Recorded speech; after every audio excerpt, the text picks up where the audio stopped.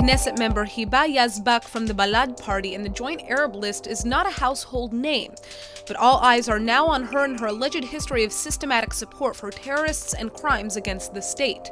Yazbak has posted messages in support of terrorist murderers like Samir Kuntar and spies like Amir Mechol. And just a few days ago, she even posted a photo of herself with Islamic movement head Raed Salah, who is currently in prison for incitement to terror and association with radical Islamic movements. So now Likud Knesset member Ophir Katz is petitioning the Elections Committee to bar Yazbak from Knesset out of a sense of moral duty. And both the Israel Beitenu and Blue and White parties have announced support for her disqualification too. Similarly, Larissa Trimbobler, the wife of Yigal Amir who murdered Yitzhak Rabin, is also on the ban list.